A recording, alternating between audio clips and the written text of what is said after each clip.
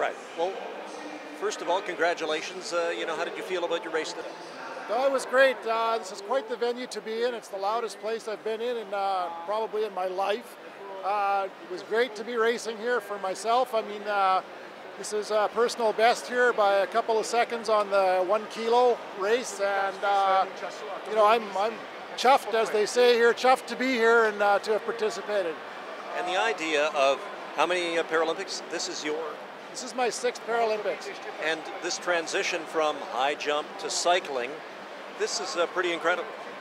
Yeah, it's quite a different sport, totally endurance, and the training there's a lot more training, there's a lot more time to be put into it, and I'm actually, given all sorts of things, changing sports, and that I'm very, very pleased with the result here today. And how did this transition take place?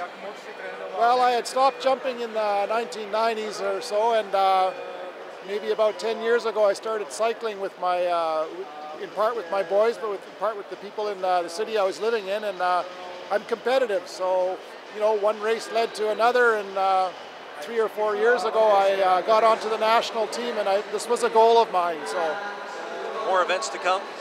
Yeah, I've got a pursuit tomorrow, 3 kilo pursuit, and then I've got a time trial and a road race on September 5th and 6th. So I got 3 events to go yet. And maybe another sport in the offing somewhere? I don't know what's next, no. And anyone back home in Saskatchewan, I don't know, coaches or anything that help you get here, that here you are on the stage enjoying it, and thinking about anyone? Well, certainly there's been good support from the Saskatchewan Cycling Association. My coaches are all here.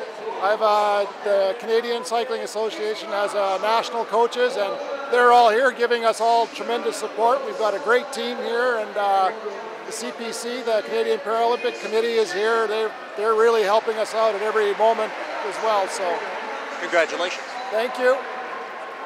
Well done. That's really good. Thank you very much. So we'll